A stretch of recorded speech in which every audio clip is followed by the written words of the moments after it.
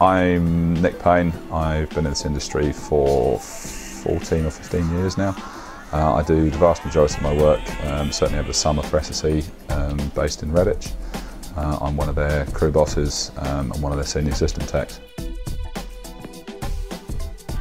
Lakes have always been viewed as a very high-end processor. They've always been, they've always seemed to have been very well respected by people that use them. They're an industry standard, and for something to become a standard in this industry, people don't just buy things because they can. Sound of all industries, I guess people are very picky about the pieces of equipment they buy, so Lake must be doing something right.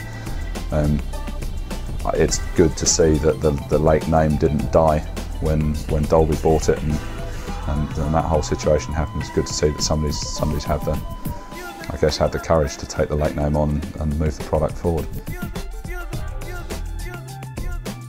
As a company, SSE have been talking a lot to Lab.gruppen about what's happening with the Lake processors and where they're going, what they're doing with them.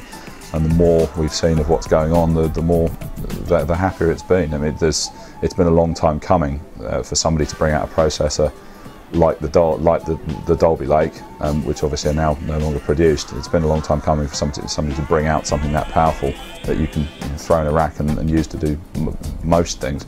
Certainly from our point of view, when we're doing festivals and we've got multiple desks and we're trying to matrix mix lots of things together, the Dolby Lakes are the perfect solution.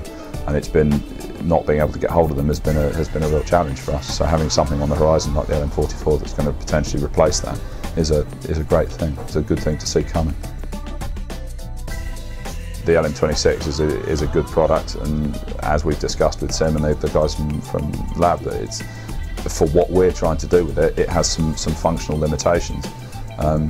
So having the LM44 turning up is, whether it's just us Lab have listened to, or the conglomeration of the people they're using as beta testers, they've taken on board what we said we need the thing to do, and it looks like it's going to do it. I'm looking forward to using it. And on that note, just the amount of input into the R&D that we've had and the other companies have had, Lab as a company are really listening, and it's great to have people like Sim and his colleagues turning up and actually taking a proactive stance in what we're doing. Being prepared to come to our base and take the time with us to work out what we're trying to do in the best way they can help us. So it's good. It's a good relationship. With all PA companies, the margins in PA companies are very tight. So you need to buy a product that can service a bunch of purposes, as opposed to buying a specialist product for a certain purpose. You want something that you can scale up and scale down and do multiple jobs for you. So I think that's, between the PLMs and the LM26, the LM44, and the development that's going on, I think that's going to help us. Certainly, it's going to be a useful product in the armoury. No, I think Dante is a good protocol. I mean, something I like about Dante is it's not trying to be too clever. It's taking audio from A to B and allowing you to do what you want to do with it over a relatively simple network.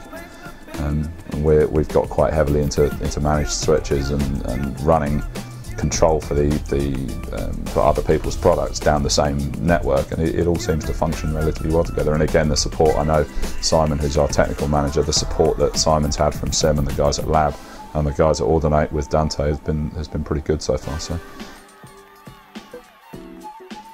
people have made a comment, certainly this summer, people have made a comment in the difference in the high frequency with the K1 system that we're using.